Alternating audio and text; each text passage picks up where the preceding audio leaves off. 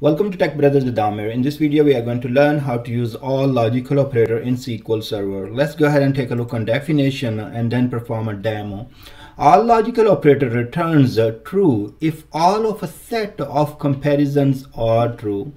All compares a scalar value with single column set of values. Now let me put that in a written form so you can take a look. Here, think about that. I have my name Amir, and then I have set of values. So I have Amir, then I have Raza, and then I have name ABC there. So now with all, if you would like to compare them, how you are gonna do that? So first of all, you are taking a look on this scalar value against every value in this set. Now we will say, okay, so what is your comparison? Maybe I will say, oh, okay, if Amir is equal to all, so that's one of the things. So in this case, we will write something equal to. Now, let's say you have another set where your values are different. So maybe you have 5 value, that's a scalar value. Then you would like to compare against a set that has 4, 5, 6, and 7. Now you can write different operators. You would say, oh, okay, I would like to check if 5 is greater than all from this set.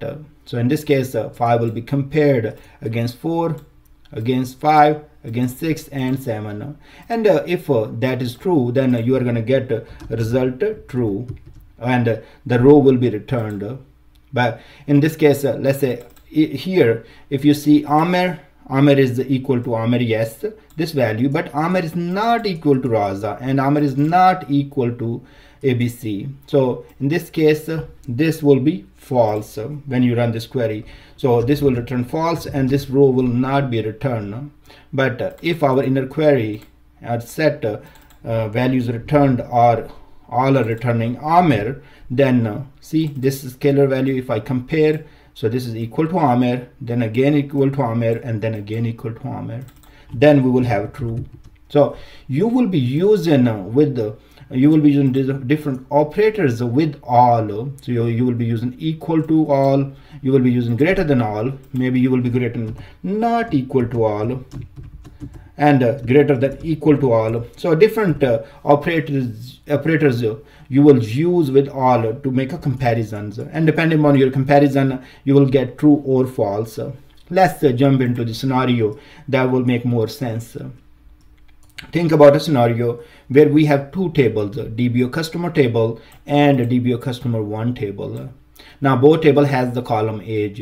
If you need to get all the records from dbo.Customer table where age is greater than every value of age column in dbo.Customer1 table, how would you write your query?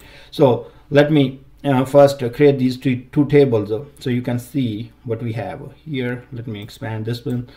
So we have a customer table with ID, first name, last name, country short name, and age. In this scenario or this demo, I'm going to use two columns.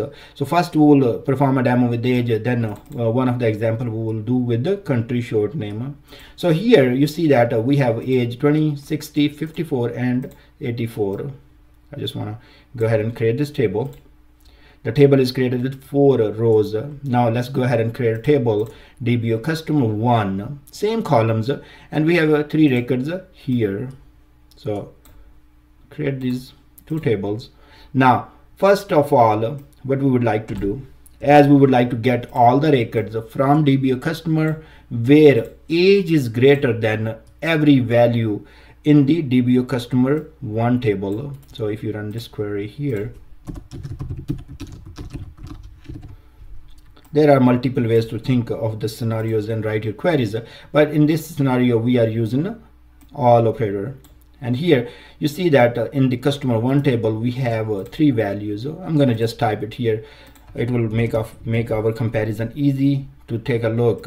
Here if I run dbo.Customer table select query, I can see that I have one row with age 20. So with all is and we would like to write if our age, let me write this query, where age from customer table is greater than all, and then we would like to compare against the age of dbo.Customer1 table. Now this is our query. So that's how you are going to write your query. You will write the column from your outer query, then you say greater than, equal to, whatever the way operator you want to use, then you write all, and then you provide the sub query, and you will return only one column. Okay, now here I'm saying, okay, this age, so 20 is greater than all. So here with this query it is returning us three values, 33, 15 and 29. So you see that if I want to write in a set kind of number thing, so you can show you right here. So I'm saying if 20, that's my first record, is greater than all these values, 33, 15 and 29, and you can see clearly 20 is not greater than 33, 20 is greater than 15, 20 is not greater than 29. So it is not greater than, 20 is not greater than each of these values from the set. So first record from dbo.Customer will not be displayed, as it is returning as a false condition by using greater than all. Now let's compare about 60. So 60 is greater than 33, 60 is greater than 15, 60 is greater than 29. So this record will be returned. That's good. So the same goes for 54 and 87, as they are greater than each of the value of this set returned by the subquery. So we will return only 3 results. That's great. So you can see that 3 rows are returned.